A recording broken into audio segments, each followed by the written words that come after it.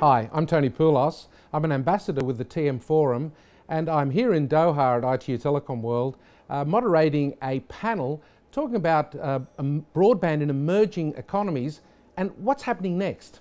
The panel really honed in on some of the issues that we're finding as emerging economies are introducing broadband, particularly wireless or mobile broadband, the effects not only on the economy, which we're all very well aware of, increase in GDP, for example, but also innovation that's occurring within those countries. One of the things, the surprising things that we're seeing is that people are grasping the use of the internet very, very quickly, not only for social networking, we hear about the massive take-up of Facebook, etc., but also in innovating new products and services specifically for their markets. So instead of relying on the internet and access to the internet to improve their lifestyle and improve what they're doing with their work, etc., they are innovating and creating their own applications and their own developments to help the economies directly.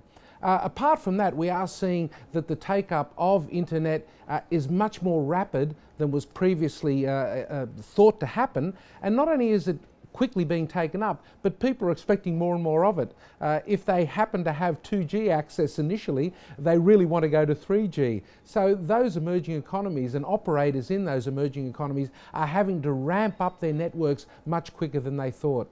A couple of other things that came out of the discussion were perhaps government should be a little bit more lenient and helpful, perhaps with spectrum and offering spectrum at a discount to help operators that have to invest heavily in networks to get those rollouts going.